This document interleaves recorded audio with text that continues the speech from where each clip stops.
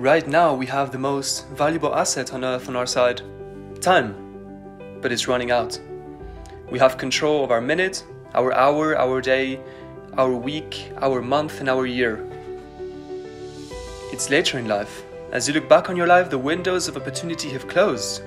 Your abilities are no longer present, and you think back that you could have been great. Right now you have the ability to never have that debate inside your head, because that's the debate you can never win. Everyone is like, oh great, you're lucky, you got the cover, you got this grade, everything you do is luck. Bullshit, because before it was luck, it was a belief. And every day with no one watching, at 5 AM in the morning by myself I trained, because I believed in it. Then I mastered it, remastered it and remastered it, in hopes that one day my training ability collided with an opportunity to show it off. You will always be in control of your destiny. It's all you. It is all you.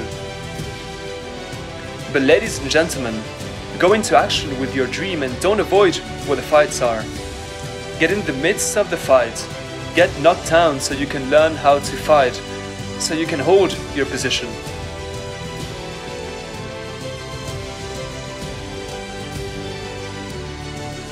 The other thing that's the worst case scenario is fear. For many of you guys, it robs you of your true potential.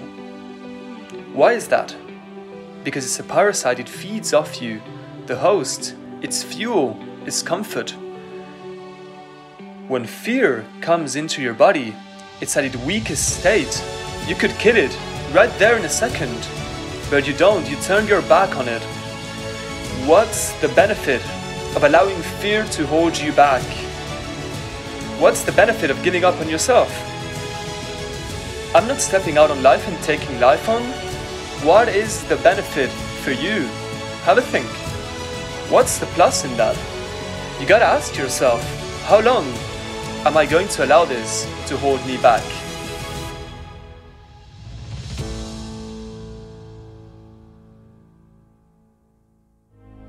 Please welcome our guest, Kobe Bryant. I wake up in the morning excited to get to it. You know, if I'm not training, I'm missing it. If I'm not watching a game of basketball, I miss it. There's no place I'd rather be.